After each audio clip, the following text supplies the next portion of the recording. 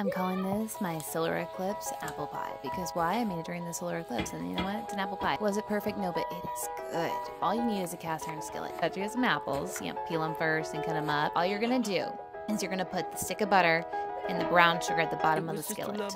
I didn't have brown sugar, so we used white sugar. It turned out delicious, like the best apple pie I've ever had. Roll out that pie crust, put it at the bottom. It's not fancy. You're gonna take your apples, toss in some sugar and cinnamon, toss, pop it in, pre-rolled pie crust, put a little bit of egg wash, some sugar, some cinnamon, put your little slit in it, pop it into the oven for an hour, and y'all, it's as good as those solar eclipse. Okay, actually, no, they're both good.